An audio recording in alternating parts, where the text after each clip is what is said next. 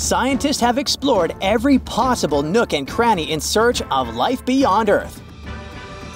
But one intriguing spot that hasn't received much attention is Jupiter's dazzling rings. Made up of icy particles, these rings hold the key to a potential habitat for life. They could be the perfect spot for some Jupiter dwellers to set up camp. However, we need 3 essential elements for life to exist: a source of energy, organic materials, and liquid water.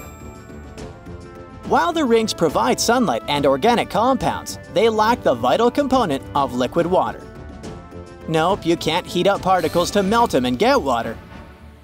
Saturn's rings have sunlight and organic goodies, but no liquid water in sight too. Looks like we still have some exploring to do in other parts of the universe to find our little green neighbors.